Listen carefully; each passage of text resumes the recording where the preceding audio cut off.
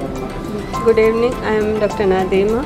I studied from Bangladesh, did my BDS as well as my Masters in Bangladesh, and Bangladesh is a very good place for you to study after your A-levels.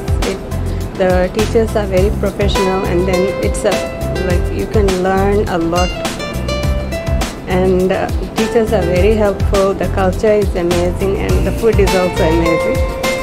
So it's a very good place, and even to do your post-graduation.